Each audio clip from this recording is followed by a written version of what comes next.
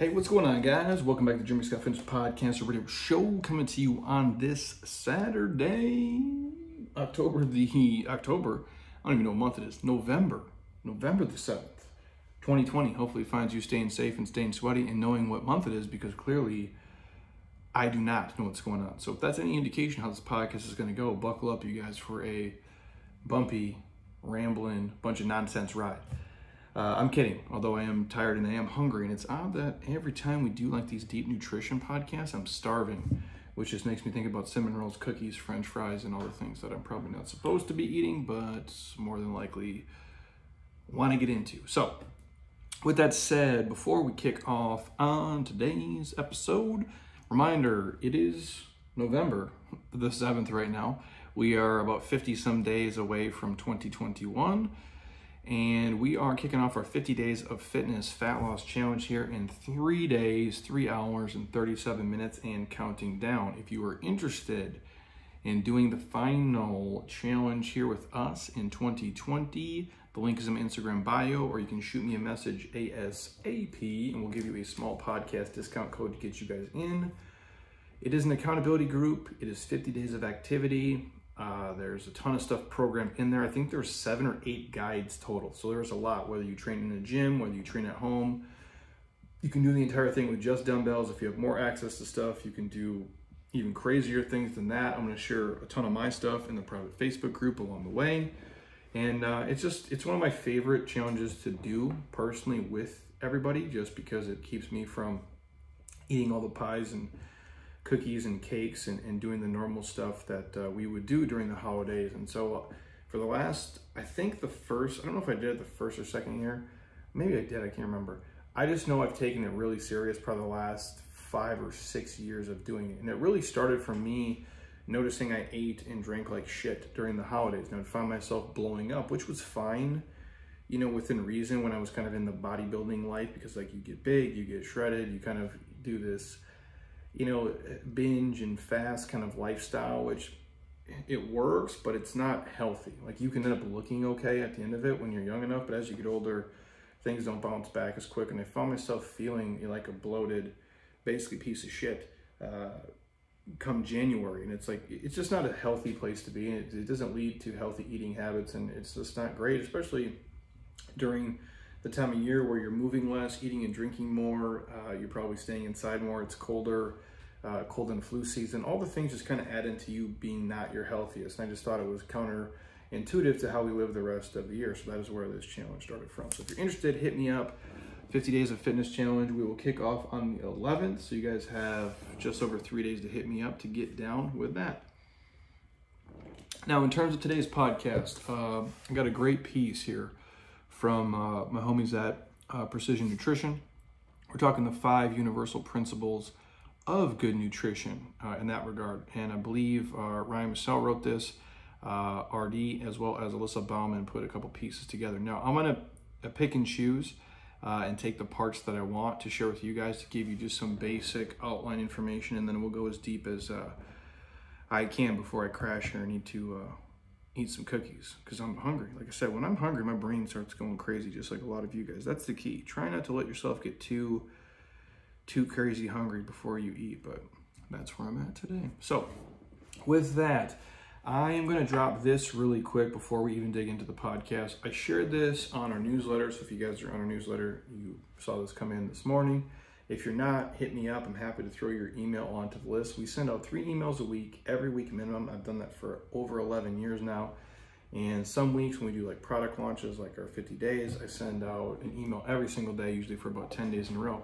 And it's not just sales emails. I'm not trying to sell you guys anything. We market stuff, obviously. If you choose to buy it, great.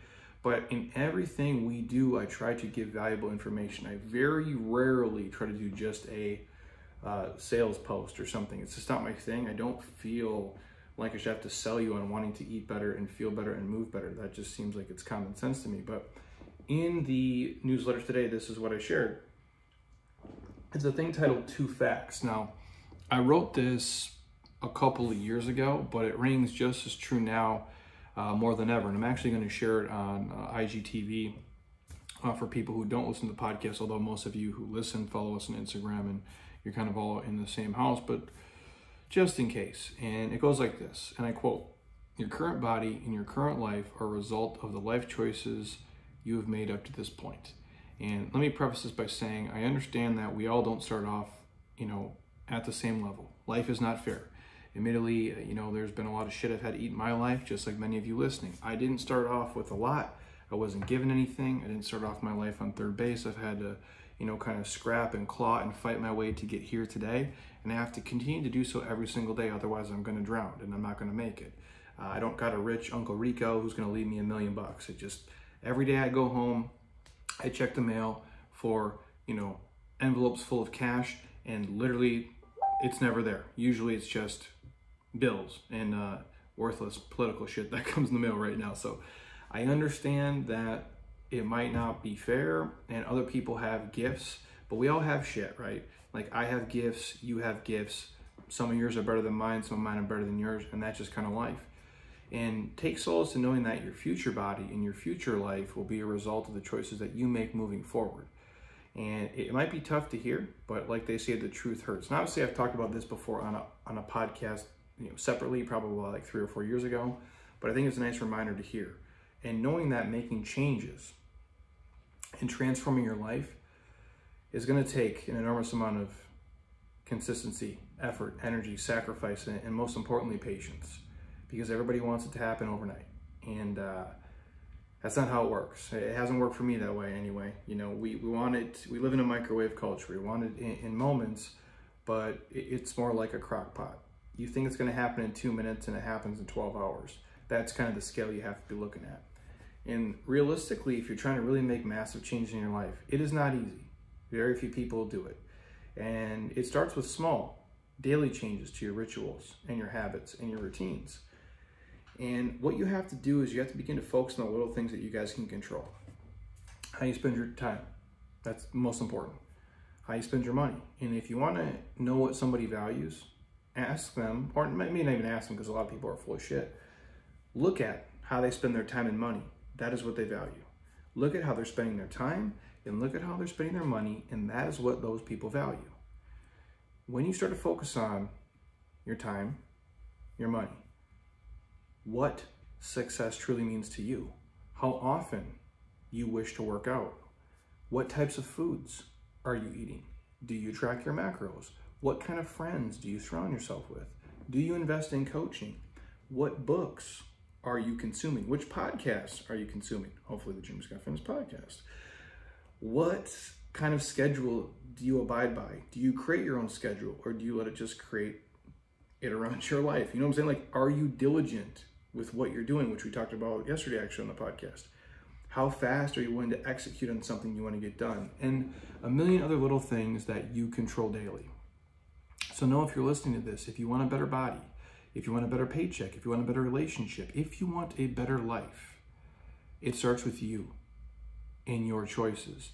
And that should be amazing news to hear because you're in control. You don't need anybody's okay. You don't need anybody's permission. You don't need anybody's approval to start making changes in terms of how you eat, how you sleep, how you live your life, and the things that you listen to and read and the people you surround yourself with. That is nobody's fault but yours, if it's not going the way you want.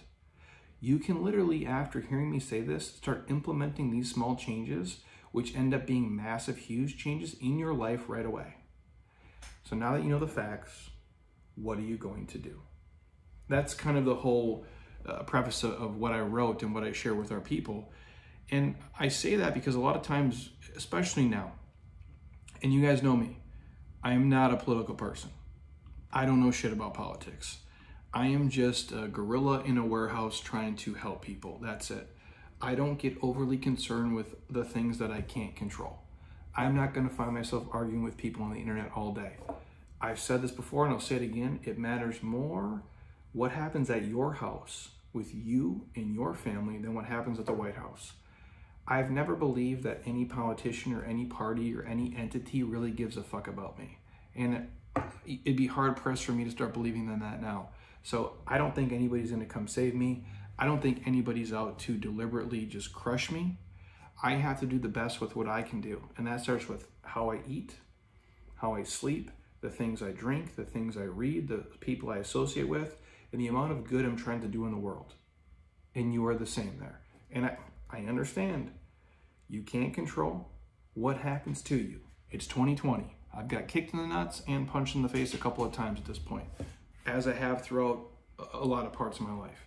All I can do is control how I react moving forward and try to be as positive as I can be and try to pivot and work as best I can dealing with the shit that is, surrounding many of us at this point.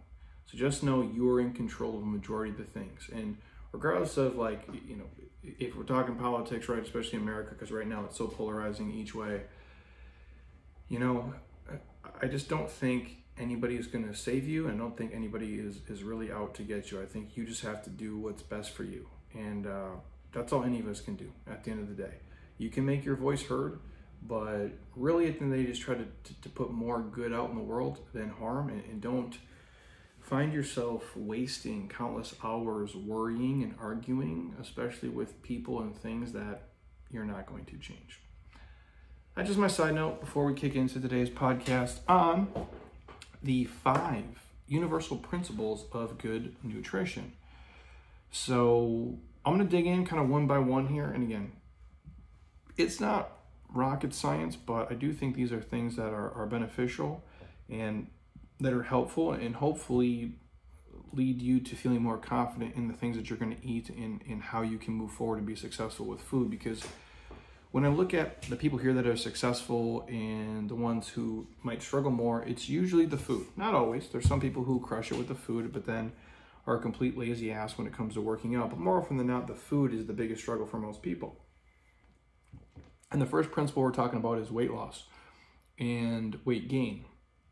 It comes down to one key equation.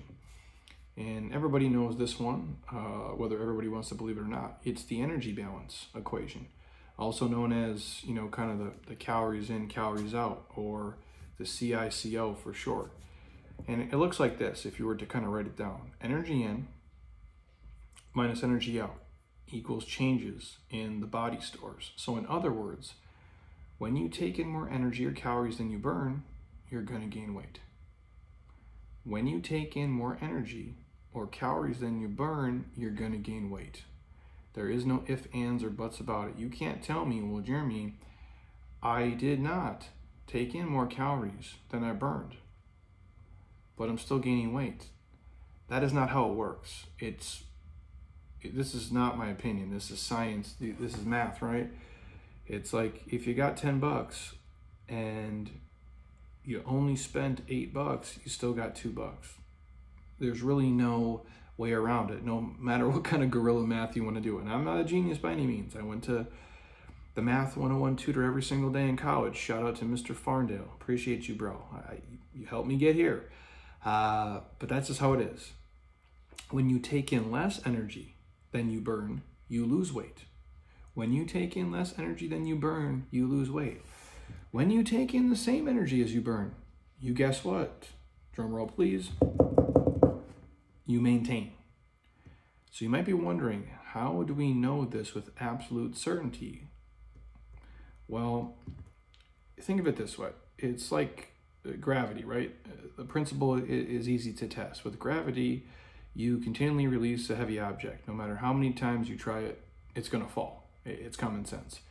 It's the same with the energy balance. If you reduce energy in and increase energy out, you always get the same result. Body weight goes down. Now, fat loss and weight loss are not the same thing, and they're not exclusively together. And so I have to say that because sometimes people are going to get confused. And we can go down that rabbit hole later if we need to, but just know, if you reduce the energy in and increase the energy out, you always get the same result. Your body weight goes down. Second, the energy balance equation comes from the first law of thermodynamics, right? So energy can either be created or destroyed, only transferred from one state to another. I don't want to get lost here, but I think most of you care about this, so I'm going to repeat some of these things so they can sink in. The energy balance equation comes from the first law of thermodynamics. Energy can neither be created or destroyed. It only transfers from one state to another. Humans can't create energy from nothing. We don't have the ability. It's like we can't do magic, right? Unless you're Chris Angel, which I can't wait till the world is normal. I really do want to see Chris Angel. I just think Chris Angel's the shit. But that's a side note. So short of your Chris Angel, you can't create energy from nothing. We convert it from food. That's what humans do. Humans don't just create something from nothing. You can't turn wood into bricks. Like, it just doesn't work that way. Like, we need food to have energy. And any excess energy we take in doesn't magically vanish. Your body either increases the energy out, often by turning up the metabolism, or storing the excess. Scientific laws are as close to facts as we're probably going to get in life. And can they be updated over time? Sure. As we know better, we do better. There's a lot of things we used to think that now we don't think. We're becoming smarter, although sometimes it's tough to think that if you go on Twitter and Instagram and Facebook, but we are getting smarter. And so can things be updated over time? Sure. And in this case, though, the law has stood firm well over a century. And so that's what it is. And so why do some people say, well, not all calories are equal? Well, in a word, confusion, right? There's a lot of illustrations that can kind of help break this down, but to better understand the universal kind of energy balance, right? Circle back to the law that you studied in physics class, right? Like the law of gravity. So like energy balance, it represents like the equation, right? F equals ma. So force equals mass times acceleration. I think even an idiot like me remembers hearing things like this in school, even though I was half asleep and didn't really pay attention. But that basic equation applies to every object dropped from any height, right? So, but like a lot of factors affect it. Air resistance, again, making it seem like it isn't true. Similarly with food and humans, the basic equation never really changes. It's true all foods consumed in all situations, but a lot of factors can affect different parts of the equation. So what does that mean to you? Jeremy, you're rambling on, you sound like a crazy person. Well, if someone wants to gain or lose body mass, they'll have to consider the overall energy balance and how to shift it in their favor. And here's a couple ways to do it, right? To reduce calories in, you can consume fiber-rich vegetables to reduce the number of calories your body absorbs. You can consume more protein to reduce appetite, therefore overall energy intake. You can eat slowly so you can tune into your hunger and fullness signals and stop eating when you're satisfied, not stuffed. You can use hand portions to guide how much you eat. You can get enough sleep to reduce hunger cravings and sweets and so on. That would be how to reduce the calories that are coming into your body. Well, how can I increase the calories that are coming out? You could add more cardio to burn calories. You could go for a 20-minute walk a day if you're not walking at all. You can add strength training to build more muscle, to boost your overall metabolism and burn more calories. As we've talked about before on this podcast, your muscle is your metabolism. The more lean tissue you have on your body, the more efficient you're going to be at rest, just living life. You can increase your overall daily activity by taking the stairs, parking further away from the grocery store, using a step tracker to get your steps at least 10,000 steps per day. Whatever it is, there's little things you can do to increase those calories. Again, you can boost your protein intake to increase the thermic effect of digestion if you want to go down that rabbit hole. And you can practice self-care to reduce stress and improve your sleep, both important for a healthy metabolism. All we're trying to do is get your body to burn as much at rest as humanly possible. So hopefully you haven't lost me there.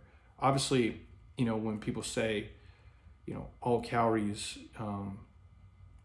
are not equal, I think we're talking like food quality, right? Like, and that's when I say, and I'll play devil's advocate for you, right? Like, all calories are not equal. If you want to talk about, again, at the end of the day, if 1,500 calories puts you at weight loss, you're going to lose weight. Whether you eat 1,500 calories of legit food or 1,500 calories of Sour Patch Kids, you can lose weight just eating Sour Patch Kids. You can lose weight just eating McDonald's. You can lose weight just eating pure processed shit. That can't happen. It's a numbers game. Now, how you feel, how you look, your overall health, that is going to be drastically different if you ate all processed garbage or ate real food. Now, if you're if for you to be in like this fat loss mode, you had to be under, let's just go carbohydrates because it's just an easy example, and that's just what came to my mind.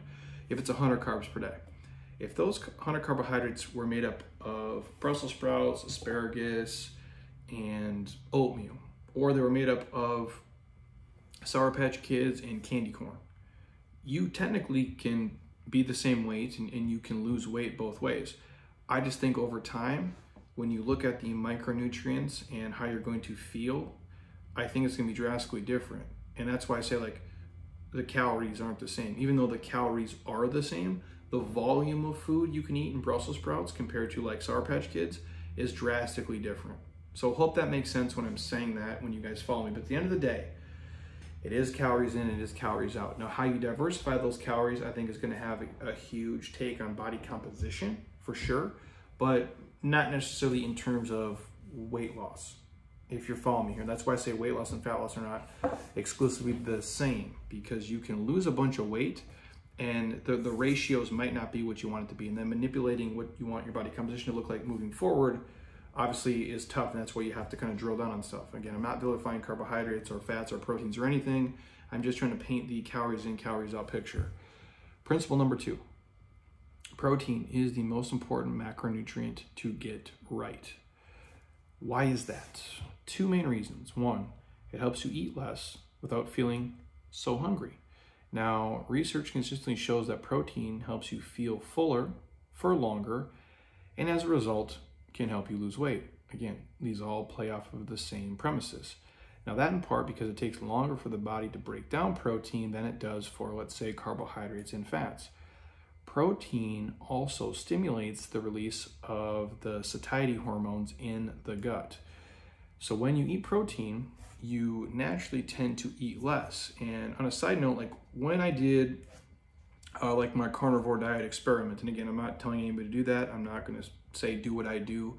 I'm just laying out here things that I've done in the past to help kind of paint a clearer picture. And when I did the carnivore diet, I found myself losing weight, being leaner for sure, because I did eat a lot less. Because when you're eating a ton of meat, you find yourself not overeating. Even though I love meat probably more as much as anybody in the world for sure. I love everything. I love steak. I love carne asada. I love fish, I love shrimp, I even love certain kinds of chicken, I love bacon, I love it all, dude. I love all the hams. I'm really just a meat fan. There's very few things, even organ meats, you know, I'll eat, I'll try a liver, I'll eat it if you cook it the right way and make it the right way. I'm down for damn near everything. I'm a meat dude, for sure. Like I remember the first time I discovered fogo de chao as a young strapping kid in the bodybuilding game. I'm like, this is great. I just flip my cart over and they keep bringing meat over and over and over and over again. It's awesome. Now, the shits you take, you get a certain different kind of diarrhea coming out of your butt, but man, it's worth it, at least for me. Probably not for many of you listening, but that's it. So anyways, when you eat a high level of protein, you naturally tend to eat less overall. At least that's been the case for me. And it makes a big difference. For a lot of you listening, I'm gonna generalize here to women specifically, and not just women, but dudes tend to eat more meat than women do. But I also know some ladies who can put it down. But when you double your protein intake, it could help you, spontaneously consume maybe 400 fewer calories per day. For reference, that's roughly the number of calories of a cup and a half of ice cream, if you will. And so on the PN article here, test the power of protein for yourself. And this is kind of the test that they lay out. On one day, eat 6 to 8 ounces of plain skinless chicken every meal, and then track your hunger for the rest of the day, rating it once an hour on a scale of like 1 to 5. Now the following day, eat 1 to 2 cups of cooked pasta in each meal, and again, track the hunger on a scale of 1 to 5. And then take a look at your data and see which method resulted in higher hunger ratings over the course of the day. I tend to find the carbohydrates I tend to want to overconsume, and it also, for me personally, I feel like it perpetuates this hunger cycle, where if I eat dense amounts of protein, I feel like I'm a lot fuller for a lot longer. That's why the eating 2 big ass meals for me per day, or sometimes just 1 meal per day, works the best. The second reason here I want to talk about is protein makes it easier to build and maintain muscle. Now this is crucial. Without adequate protein, without enough protein in the body, we can't function as well. We just don't. We need amino acids, which are the building blocks of being jacked, right? Like protein's building blocks are aminos to produce important molecules like the enzymes, the hormones, the neurotransmitters, and the antibodies. So when you don't eat enough protein, your body is struggling, and it's, I guess in reality, like our body plunders it from elsewhere. It's trying to pull from other places, like our muscles, resulting in muscle loss. So the more protein you eat, and you can have that aminos just streaming in your bloodstream, you're going to be able to be, jacked. And if you go out in the sun, jacked and tan a little bit longer. And this is especially true if you're eating fewer calories than you're burning, right? Now that's the key. If you're not getting enough protein in your life and you're eating at like this deficit, it's going to start to eat away at the muscle tissue. And that's what we don't want, right? I don't think people says, Jeremy, I build muscle so quick. I'm like, really? Who are you? Like, who are you? You're a unicorn out here? I've never had one. I've heard, and I love, ladies, I love you. You're stronger than us. Your pain tolerance is higher than us. You are smarter than us. But sometimes I've heard women say things like, Jeremy, I build muscle so fast. I build muscle super quickly. I've never heard a dude say that. I've been doing this for 15 years. I meet a lot of dudes. Some of them jacked, some of them not. I've never heard a dude say, Jeremy, I build muscle so quick and so easy, just happens instantly. So take that for what it is. On the flip side of what we're talking about, a high protein diet seems to maximize muscle protein synthesis, which should lead to more muscle gain for people who strength train if they're consuming enough calories. Now that's the key. If you're trying to build muscle, you have to be in a surplus. You cannot build muscle tissue, get super jacked in a deficit. So I've talked about this a million times before. You can't get jacked and shredded at the same time. Even the dudes on the best drugs, that's not happening. Now, the only instance where some of that could happen is like the beginner gains stage, the 14, 15, 16-year-olds, sure. But the rest of us, past the novice level, it's not gonna happen. Or if you're like 400 pounds, it isn't gonna work that way. If you're going to build muscle and be bigger, you need to eat more. If you're going to be more shredded, you need to eat less. The reason we say eat more protein when you're in that deficit phase is you want your body to strip away the fat and keep as much, you're gonna lose some muscle for sure, but you wanna keep as much lean muscle as you can and get rid of all the stuff around it. It's kind of like it's like a snowman, right? Like you've seen that before. It's probably been on Instagram and Facebook for years. It's like a giant snowman and somebody was carved enough of it out where the snowman starts to look shredded. That's what I picture in my brain what is happening when you're eating the right way. You're taking a chisel, boom, boom, boom, boom, and stripping away all the shit that's there and leaving just the jacked muscle tissue. That's the goal. And that's probably one of the reasons why high protein diets are better for improving body composition than a normal low protein diet. And in this PN article, there was a review of 38 studies found that people who are out of shape, who are consuming extra protein, won't magically build any muscle. There's obviously no surprise there. But people who are really pushing themselves in the gym, eating more protein, seem to boost their results, helping them gain even more muscle. So what does that mean for you kids at home? The right amount of protein for each person obviously varies on a number of factors such as age, gender, and goals. That's why when we do our programs, we have people set up macros, we have a general calculator, and then when they chime in, I ask them, how often you're training, what are you eating now, what is your age, and then we try to give them a baseline of macros to follow, protein being one of them, and give them something to move forward. So someone who is interested in packing on muscle for, say, a bodybuilding competition or to look sexy on the beach or whatever their goal is, they might aim for as many as 50 grams of protein, about 2 palm-sized fulls at every single meal. Someone hoping to work off, let's say, an extra 20 pounds is going to need much less protein than that, in my opinion. And obviously, there's a ton of free protein calculators out there. We have a free macro guide I'm happy to send you guys, where basically you just plug in your info and it'll show you, what's the baseline amounts of proteins, carbs, and fats based on individual goals and how active you are and what you're trying to do. Hopefully you're with me so far. Principle number 3, as food processing increases, the nutrient density decreases. Now, obviously minimally processed whole foods such as Grains, nuts, eggs, fish contain a vast selection of vitamins, minerals, phytonutrients, which are aka the plant nutrients, and the zoonutrients, which are the animal nutrients. Hopefully you guys are learning some things today. Though we're still kind of unraveling exactly which nutrients do what in the world, a wealth of research has consistently pointed to a bunch of conclusions. Humans are healthier when they consume more whole foods than fewer refined ones. I know that is a shocker, so I'm going to repeat that statement and drill it home to everybody. Humans are healthier when they consume more whole foods than refined ones. Boom. Mind is blown here. And it's probably because there's a degree of processing and a higher likelihood that food, when it is processed, has lost a nutritional value. It has lost things like fiber, essential fatty acids, vitamins, minerals, phytonutrients, and the zoonutrients. And it has gained additives like preservatives, fillers, sugar, sodium, which has been added, unhealthy fats, and refined starches. This is a lot easier to see when you compare whole foods to the highly processed ones. And so if you guys are picturing something at home, think of beneficial nutrients in your brain. And then picture on one plate, on my left, fast food burger with fries. About 920 calories, about 1,000 milligrams of sodium. Then picture a plate on my right, 6 ounces of tenderloin, medium baked potato, 2 cups of steamed broccoli, about 560 calories and 100 milligrams of sodium. And so when you break that down, you're looking at maybe 60 grams of protein with the burger, but 90 grams of protein over with the steak and potatoes.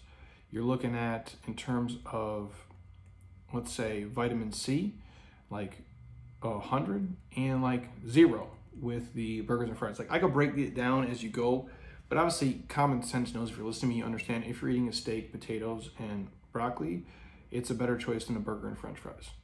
Now, obviously, I'm telling you guys to live your life, but that's just one comparison. And again, I'm all for a fan if you go in to eat pizza and have beers with your friends like once a week. Be a real person. But if you're eating processed shit consistently 7 days a week and you're wondering why you're not as healthy and fit as you want to be, there you go. And again, that's just one comparison. You could analyze any whole food along with the refined counterparts and see the difference in calories and sodium and nutrients. So it makes sense the diet rich in minimally processed whole foods can lead to lower rates of heart disease, cancer, depression, type 2 diabetes, among other health problems. That's why I always say eat real food. Real food's the base of everything you do. I don't give a shit if you're paleo, keto, intermittent fasting, carb backloading, carnivore, whatever works for you. I just think a diet that is rich in real food and minimally processed. Notice I say minimally processed. I'm not telling you to be a saint. I'm not telling you to be a monk out there just doing yoga, listening to Yanni, chewing on fucking granola. That's not healthy either. Unless you really love it, then please go do it. But for most of you, you can have chips once in a while. Like, you can have cookies once in a while. You just can't do that shit all the time. And obviously, minimally processed whole foods that you would fill your typical day with are rich in fiber and protein and nutrients that help bolster satiety, meaning you're satisfied for longer, which helps you eat fewer calories per serving than the highly processed, refined counterparts. So understanding that when you're eating healthy stuff, you can eat so much more. The volume is so much greater and you're not as hungry as often. When you go eat that shit like cookies, which, full disclaimer, my mom's still here, Dave is here, Heather's at home, I might go pick up crumble cookies. And they always like, oh, Jeremy, you keep bringing these every weekend. And I'll do it like once a week, or I'll pick up something for because I think it's fun. And they're like, oh, we hate it. Secretly, they fucking love it. And they're waiting for me to do it. They're just full of shit. And partially why I do it for you guys, because I know they're going to eat 90% of it and they'll only leave me a little bit. That way I don't got to eat as many. So I get my fix. It's like doing a little bit of crack. I don't got to do all the crack. They're going to do most of it, and I only have to do a little bit of it. So I'm joking, obviously, when I say that, but it's the truth. Like, I'm a fan of doing it little by little. Now, what I notice is when you eat cookies like that, like, and again, if you're a cookie person, or chips, or whatever your thing is, it is so addicting. That dopamine hits your brain. It makes you feel like you want to just eat and eat and eat and eat and eat. And it ramps up being hungry. It makes you crave it. When you eat cauliflower, it does not happen. When you eat broccoli, it does not happen.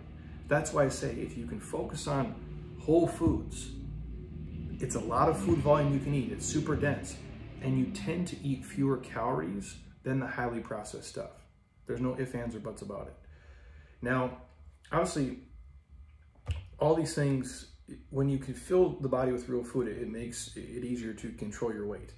And if you're going to go some of these studies here, there's a randomized control found that people eating, let's say, 500 calories, or excuse me, I'm going to put it this way.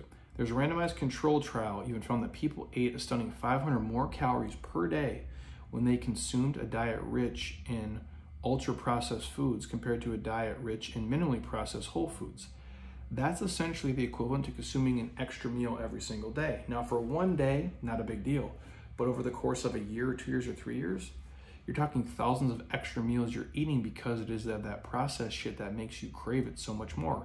In fact, minimally processed whole foods may be what all successful diets share in common. And I believe that. I'll repeat that statement because I said it quickly. Minimally processed whole foods, the things that run, that swim, that fly, that grow from the earth as natural as can be, are, in my opinion, what all successful diets share in common. So again, regardless of the eating style, and I'm not against anything. I've tried damn near everything other than like fruitarian or vegetarian because I just have no interest in it whatsoever. I'm not knocking it, it's not for me. I'm a meat eater and I will be till the day that I die. But I do think that's what all healthy diets share in common. We're just eating real whole foods. Now, there is studies that have shown that people who experience the same amount of weight loss, regardless of carb or fat intake, as long as they minimize their consumption of refined sugars, flours, and processed foods, and emphasized whole foods and veggies, did great. And so that's why I never vilify carbs. I don't, vilify fats or proteins or put anything on a pedestal. I just always phrase it as carbohydrates are the most easily overeaten of the macronutrients. That's why I tell people to be mindful of them. But understand that people that eat real food, they are going to experience improvements in blood pressure, insulin, glucose, and cholesterol levels. That's just how it's going to be.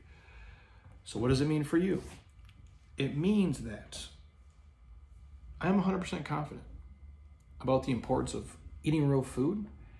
And I'm also confident that progress is much more important than perfection, which I preach in every program we ever do. So rather than, getting so hung up on the details and getting hung up on being perfect, just make the best choice you can each day and pick your spots and eat your cheats and your treats when you do, but make sure the base of what you're doing is whole, real, nutrient-dense foods. Obviously, eating sweet potatoes is probably a better choice than eating sweet potato pie. Not that you can't have it, but have one on the regular and have one more sparingly. Obviously, we know having an apple is probably better than eating, apple cinnamon applesauce muffins, but just do the best you can with what you have. Obviously, understand that eating, fresh whole shrimp is better than eating popcorn shrimp. Understand that eating shelled peanut butter is better than eating peanut butter cookies. But again, they all have their place, but just know the base of what you do should be the real food, not the refined alternative. And the goal with whole foods isn't to get things perfect. It's focused on making them just a little bit better, day after day, week after week, month after month, becoming a healthier person over time. A rotisserie chicken from the supermarket may not be pasteurized, lovingly hand-raised heritage, in the best, setting ever, but it sure beats eating fucking chicken nuggets, man. It really does. That's what I'm talking about. It might not always be organic and free range and perfect, but what's a better choice than not. Common sense would tell you that. And if you don't have it, obviously listening to this podcast long enough, you're learning the very basic stuff that can at least help you be healthier. Now, principle number 4. Fruit and vegetables reduce disease and may help you lose weight too. I'll put it this way. Fruits and vegetables will help you reduce the risk of disease and are going to help you lose weight too if it's done properly. Now, fruits and vegetables are loaded with healthy antioxidants, vitamins, minerals, fiber, and phytonutrients. And there's a huge body of evidence from probably about the past 20 years that show consuming more produce can help you prevent a wide range of health problems, including diabetes, stroke, heart disease, high blood pressure, and cancer. That, my friend, should be reason enough to throw these vitamins and minerals into your life daily and consistently. Hence, I can't eat enough veggies every single day. I love fruit, but if I get going on fruit, I'll overeat on it because I'm an idiot and I'm a fat kid at heart. So I throw in what I can, but I also crush athletic greens. That's a huge part of what I do because I'm a real person. I'm not going to eat 10 servings of greens per day, but I'll eat as many as I can.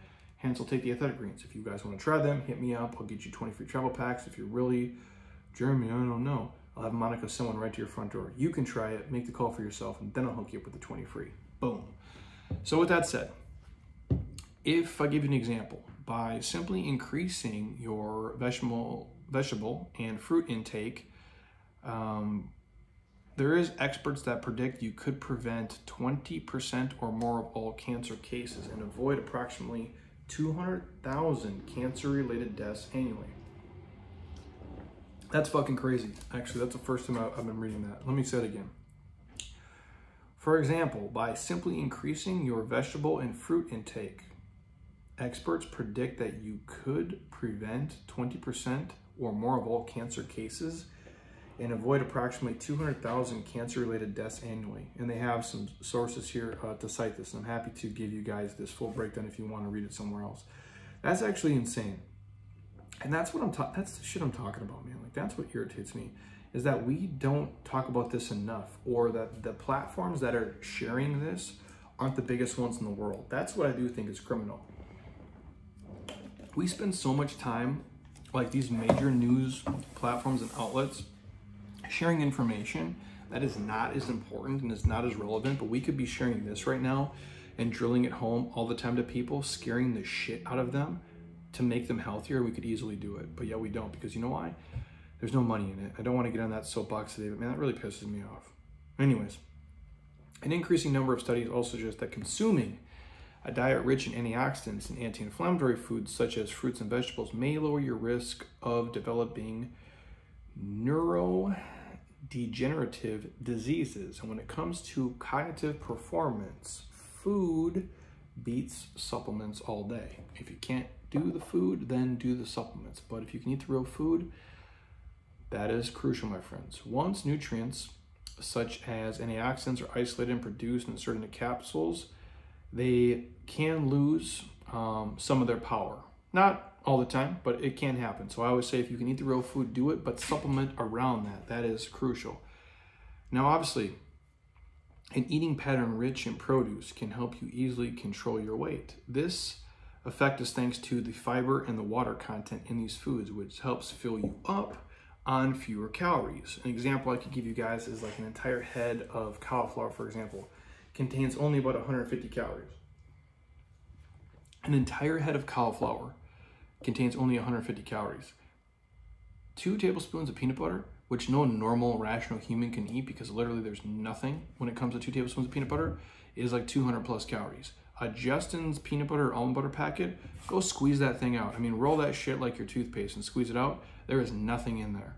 It's like 3 licks. That ain't even enough to get you excited, man. That's not even the tip. That is not even enough to get things moving the right way. So understand that. And again, if there's nothing in peanut butter, almond butter, I love it. But to paint a picture, like how much is 150 calories of a Snickers bar? Is it half of a Snickers bar? Give or take. It's like, is that a Reese's peanut butter cup? Is that like half of 1 Twix? But yet an entire head of cauliflower is 150 calories. That's the key. So what does this mean for you? No one fruit or veggie is king, but rather than sticking to just like one magic, power food, for example, eating blueberries every single day, aim for a variety and try to eat a wide rainbow of colors every single day. And even if you hate veggies, you could always do athletic greens. But again, you can even take your veggies, and depending on the way that you cook them, salt, pepper, oil, Just put salsa on them, dip them in guacamole, avocado, all those things. There's a lot of stuff. You'll find something you like. And there's a couple of diehards that I like, but I like blueberries. I like bananas. I like apples. I like oranges. What did we eat the other day? Did I have a different kind of fruit? We did we took Heather to horseback riding for her birthday. And you should have seen me, man. I was like Rip out there from Yellowstone. I was just killing it. No, all jokes aside, I was more like Jimmy.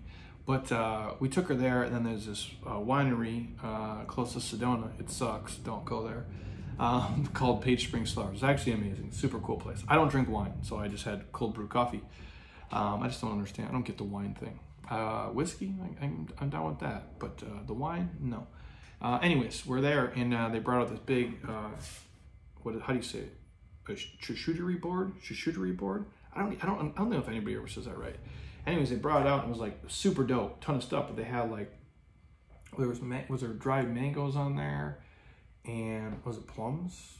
I think there was plums on there, and a couple other things. And I'm like, you forget how much you love certain fruits when you don't have them, and how they are really like nature's dessert. They're pretty amazing. But anyways, I like all the fruits, and I like to throw them into my life. I got to be cautious, because I could easily eat, 3 bananas and 2 apples at once, and half a jar of peanut butter later.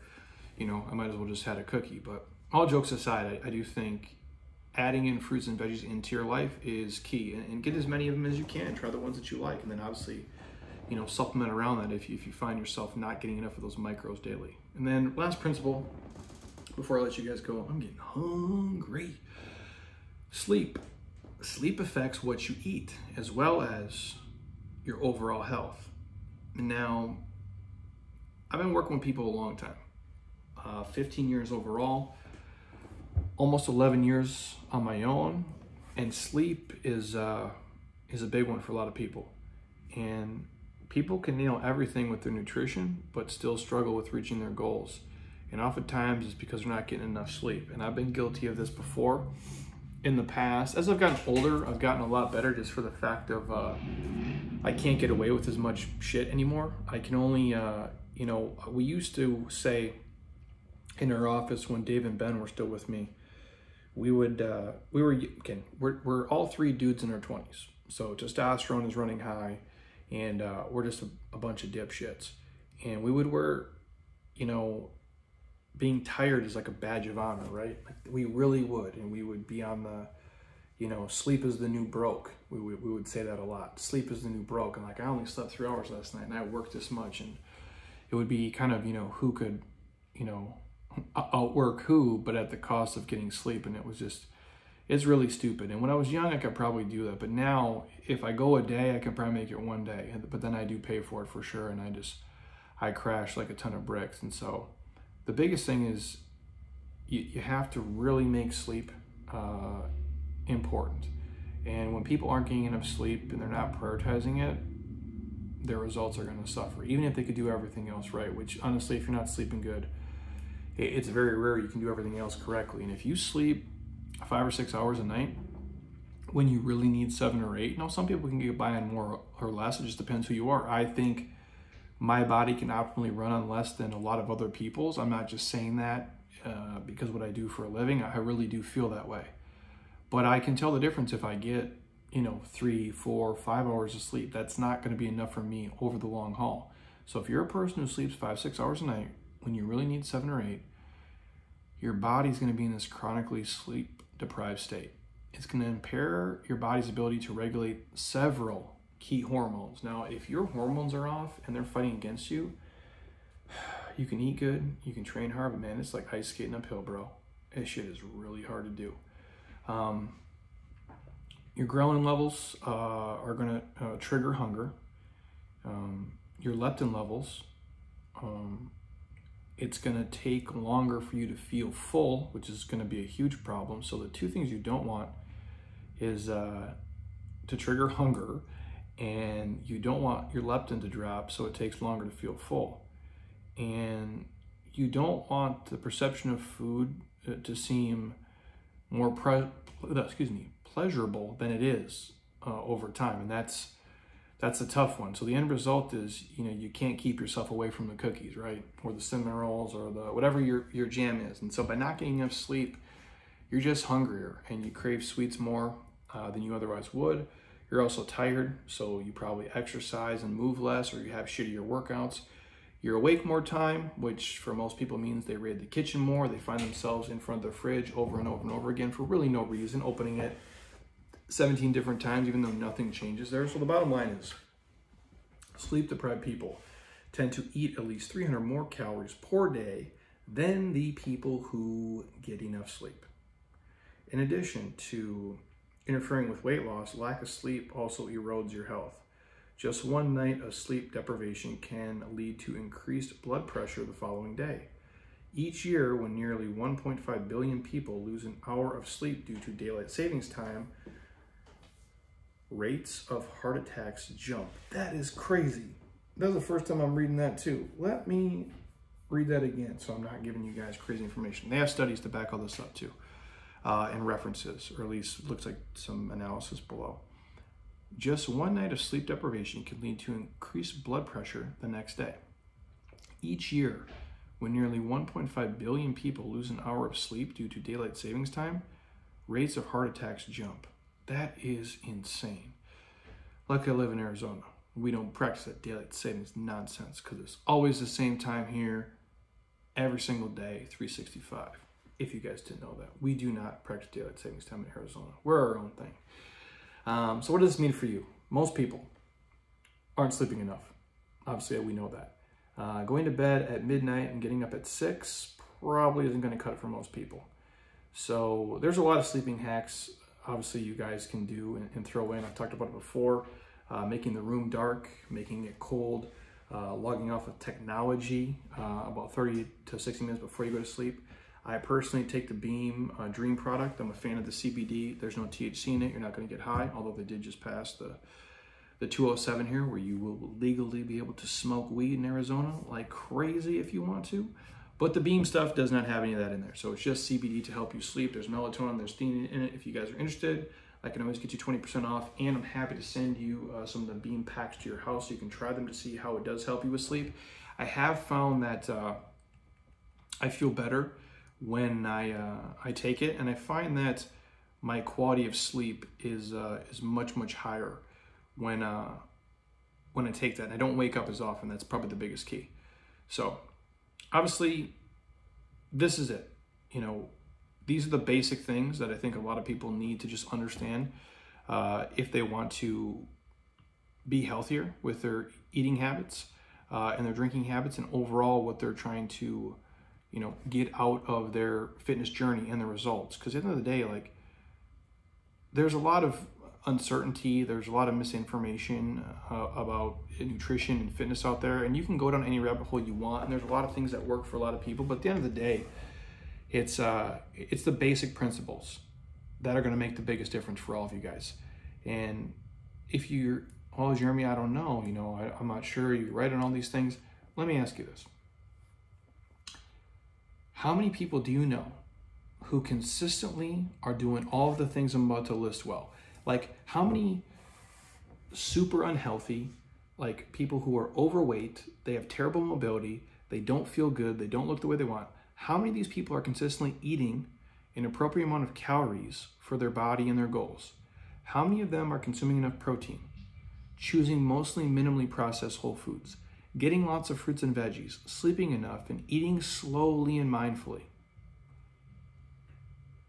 Unhealthy people aren't doing that. Those are things that healthy people do. Now, these aren't sexy, they're not exciting, they're not trendy, but for most people, if you simply follow those principles most of the time, you're gonna get the results that you want. Plus, you're not wasting time doing all these other radical, crazy things and all this really advanced stuff when you're not really ready for it. So remember, nutrition science, you know, may not have all the answers, but it has a lot of answers for a lot of things. And again, the takeaway here, for all of you listening, the biggest keys: eating an appropriate amount of calories for your body and your goals. If you want to throw in tracking macros for composition, I'm cool with that. Consume enough protein. Eat whole, real, hashtag real food hustle, real whole nutrient dense foods. less processed food, eat more fruits and veggies, get enough sleep, and eat slow and eat mindful, and drink water. And you can eat some shit and drink some shit along the way, but just don't do it every single day. That's it.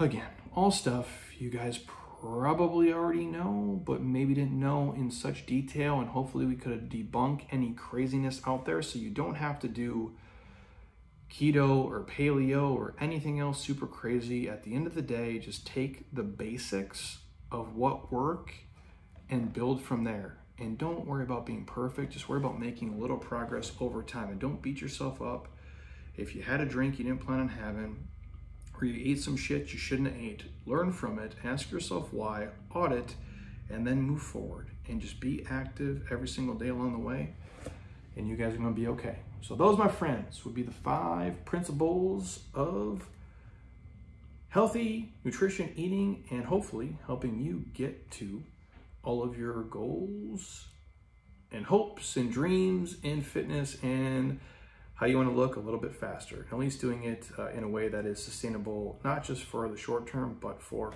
the long haul. So thank you guys for listening to that. Again, a reminder, our 50 days of fitness fat loss challenge is kicking off here in 3 days on November the 11th. Today is November the 7th. So you got 3 days left to register. Hit me up if you want a small podcast discount code. I'm happy to help you. And please share this podcast with a friend or family member who maybe has their head up their butt, or just you think could benefit from hearing some very basic sound advice that can help them get out of a funk and move better and feel better and live a healthier life for not just a year, but for the next 30, 40, 50, 60, 70 years, however long they're going to be on this earth, and avoid some of the common pitfalls and mistakes a lot of people make along the way. So if you happen to be on iTunes right now, stop. Don't be a lazy ass. Drop me a 5-star. Leave a couple of comments. I truly would appreciate it. It means the world to us. And if you're watching on YouTube, thank you guys. I appreciate it. If you're not subscribed to the YouTube channel, make sure you guys do. We got over 1,300 videos on there. Everything for free, and gives you updates when you subscribe right to your inbox. So I'm tired. I'm hungry. I'm thirsty. I got to get out of here. So thank you guys. I appreciate you more than you know. Have an amazing rest of your Saturday. And until next time, eat well, train hard, be nice to people, and please, you guys, keep doing shit you love with people you enjoy, because your life is too short not to. I'll talk to you soon. Peace.